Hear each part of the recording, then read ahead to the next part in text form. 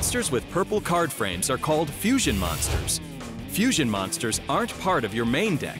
They begin the duel in your extra deck, a separate deck of up to 15 cards that you can special summon monsters from when you fulfill certain requirements. To summon a fusion monster, you need the monsters listed on the fusion monster you want to summon in your hand or on your field, and the spell card, Polymerization. During your main phase, when you have the correct monsters, activate Polymerization.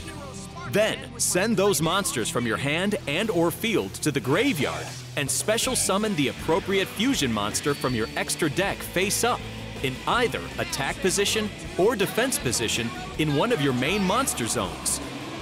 Or, if you aren't currently using an extra monster zone, you can special summon it in an extra monster zone instead. This is called a fusion summon. Polymerization isn't the only spell card that can fusion summon. There are many cards that can fusion summon, and not all of them follow the same procedure as Polymerization. Make sure to carefully read and follow any instructions on the card you're using to fusion summon and the fusion monster you're trying to summon. Field or my graveyard.